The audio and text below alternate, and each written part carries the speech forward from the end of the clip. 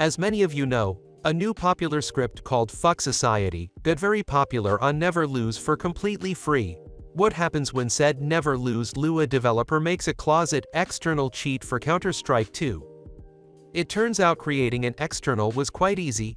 Our trigger bot is not very advanced but has a flash check and a smoke check, with a humanizing hover delay and humanized mouse clicks using randomization. We also have sound SB with many of the previous visible checks as well. Something many other providers won't try is memory writing.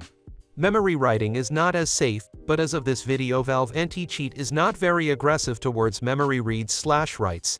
This project is still under development and is very private. We hope to see some more members, but we are very picky about who gets in, unlike other private providers. Please note, we do not recommend memory writing on an account you cannot replace, or cheat on any account you need.